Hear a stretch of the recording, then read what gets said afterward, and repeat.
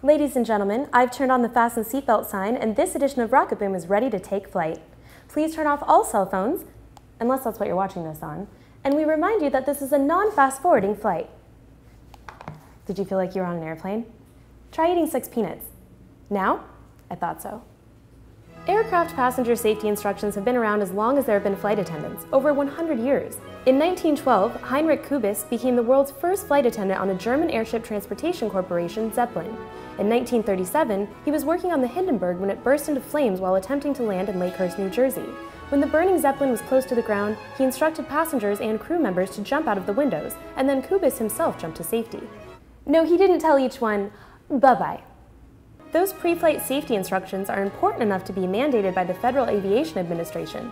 But are they really necessary?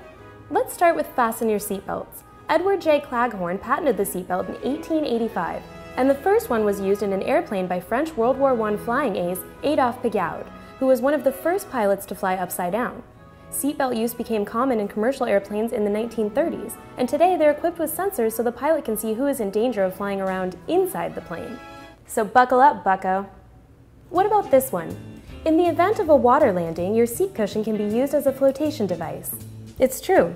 Aircraft seat cushions are designed to allow a passenger to hang on and float for a short time. However, they won't help keep your head above water and can't be used by more than one person. Fortunately, all flights that travel more than 50 miles from shore are required to have life vests, life rafts, and emergency slides, so pay attention to those instructions. And if you're seated next to an emergency exit, carefully read the instruction card describing your responsibilities in the event of an emergency. If someone else is in that seat, ask yourself, does he or she look like someone who might try to open that door while we're in flight? Just kidding. It's practically impossible to open an emergency door while in flight.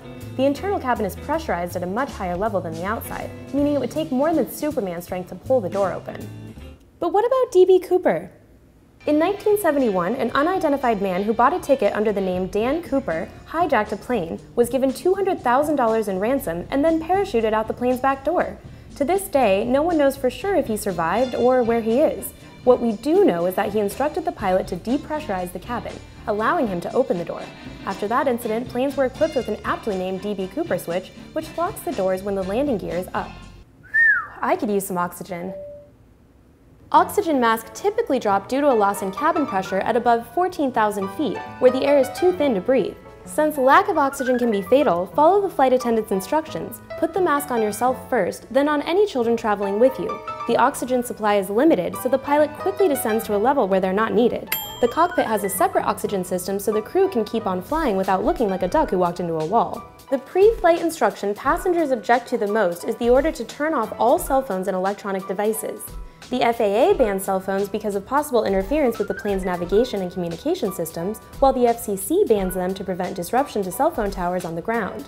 Thanks to an effort spearheaded by Nick Bolton in a series of boisterous articles published in the New York Times, a federal advisory panel is currently re-evaluating the ban now that BlackBerry is dead and you don't hear all that interference making its way into the PA, and aircraft communication systems are better insulated from interference.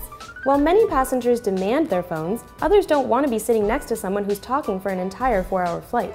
Especially now that you know you can't grab their phone, open that emergency door, and throw it out.